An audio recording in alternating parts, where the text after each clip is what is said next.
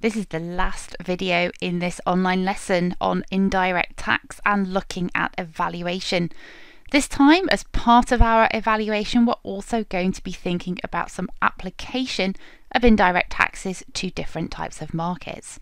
So, just as a starting point on the screen there for you, we have some pros and cons of the sugar tax, which we've referred to a few times throughout this online lesson.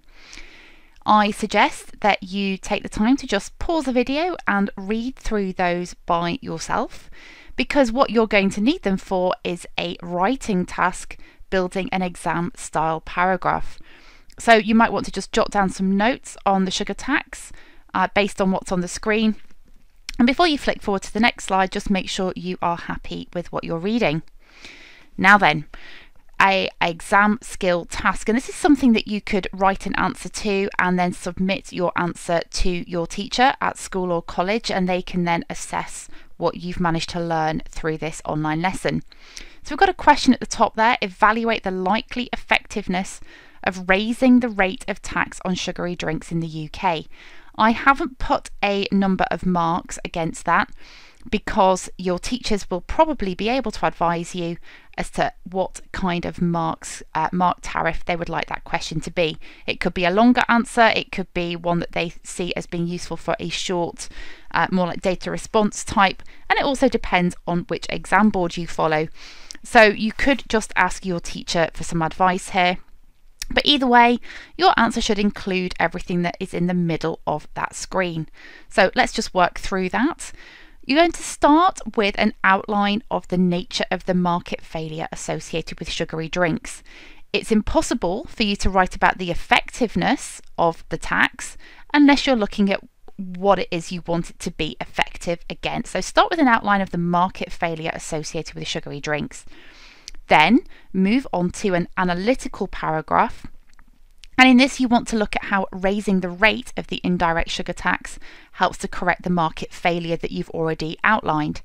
Remember, the question is very clear there. It's not about the effectiveness of the tax, it's about the effectiveness of raising the rate of tax. So be very careful to answer the question precisely. Now, what do you need to include in your analysis? Well, we've got 4 little bullet points in the middle there of the screen. Ideally, a carefully labelled diagram. You want to use strong chains of reasoning using lots of connected phrases. Make sure that where possible you are using technical economic language, and you really need to think about the context of sugary drinks. This might mean that you want to do a little bit of research on exactly what those tax rates might be and the nature of the sugary drinks market. So really think about the context. Then follow your analysis with an evaluation paragraph. Look at why raising the rate of that sugar tax might not be effective in correcting the market failure, and perhaps look at other possible inefficiencies in that market that could ensue as a result. Finally, wrap up your answer with a short, 1 or 2 sentence summary of the argument. Directly answer the question about whether raising the rate of raising the rate of tax on sugary drinks will be effective or not. And as we suggested at the bottom there, you can always submit your answer to your teacher for some feedback and assessment. When you've done that, move on to this next activity.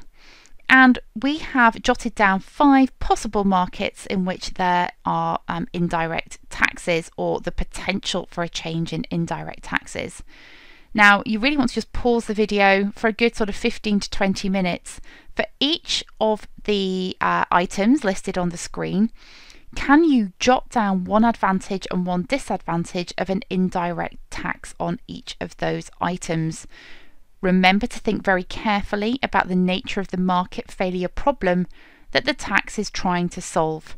Really think about the specific context as well. So you've got those 5 products which you're going to just jot down either on your downloadable worksheet or just a piece of paper. And when you've done that, we have some answers that will flash up on the screen in just a second, which you can compare your answers to mine. Don't forget that you might have very different ones to me. Just add mine to your own list so that you have a fuller, more comprehensive set of notes. So you can see on the screen there, I've got the first three: coffee cups, plastic bags and e-cigarettes. In each case, the top box is an advantage and the bottom box is a disadvantage. I'm not going to read through them for you. You can take your time to just read through that as slowly and as carefully as you would like. And when you've done that, just move on to the final few products, which are on the next slide. Here they are, thinking about stamp duty on houses for sellers rather than buyers, and petrol. Hopefully you've come up with a range of other ideas, and something that you could think about doing is to reproduce the paragraphs, the arguments that you did earlier in this activity on the sugar tax, and replace it with one of these examples: petrol, stamp duty, plastic bags, etc. And think about how your answer might differ if you chose to consider a different market. That's a bit of an extension task for you, and something your teachers might like to encourage you to do. So just a final thing to think about, and we're not going to do this in any great detail here, but just thinking about something we did back in online lesson 1 when we started to think about the impact of intervention on different stakeholders. So, for example, in this case, we've suggested a frequent flyer tax on people who take more than one international flight a year. So just something to finish off, just a thinking task. We're not suggesting any answers here for you. Think about which economic stakeholders might consider that intervention positive, and which economic stakeholders might regard that intervention as a negative.